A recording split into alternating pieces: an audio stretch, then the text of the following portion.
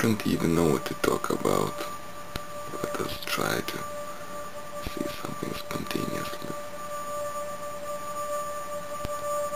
So I'm still here in Switzerland and slowly recovering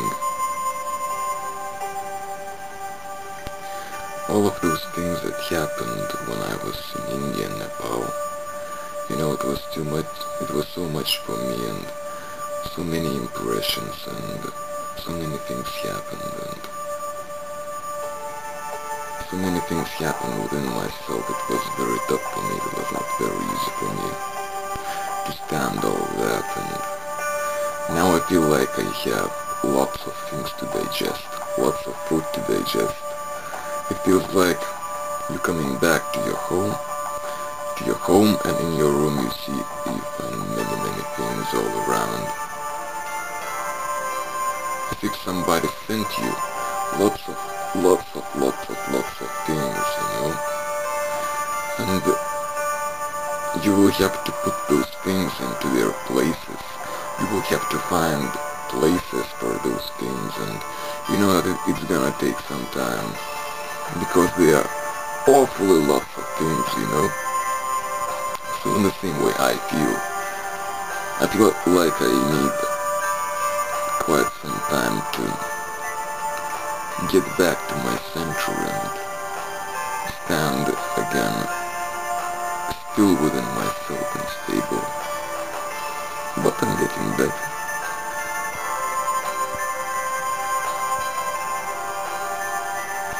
Trying to practice as much as I can. It's not very easy when you are among other people. It's not easy to practice those meditations and so on.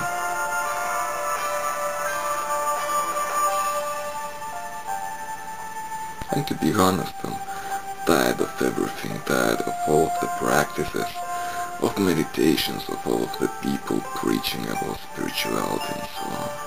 I'm tired of meditation.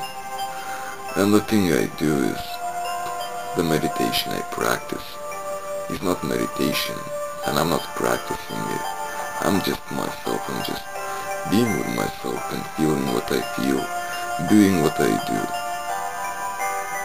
When I love, then I love. When I laugh, then I laugh. I'm just being myself, you know. And I don't want to call it meditation because I'm tired of meditation. I had enough meditations in my life to realize that it's boring.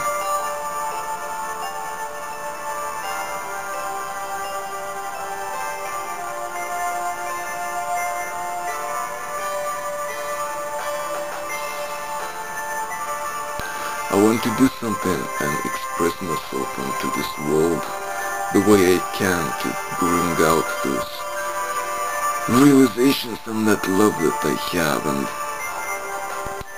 while I was in India and Nepal, I started writing a book, and I wish to find inspiration to continue on that, because, you know, sometimes you just stop and you don't know what to write, and, you know, no inspiration is coming. You're just trying to write, but nothing happens. In the same way, I'm trying to do something, but it feels like I'm still waiting for something.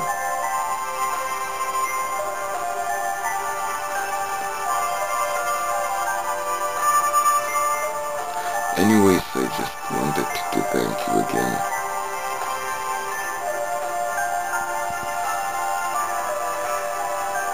If not you, I wouldn't be here, and I wouldn't do what I do. You gave me inspiration to do what I do and to try to express myself.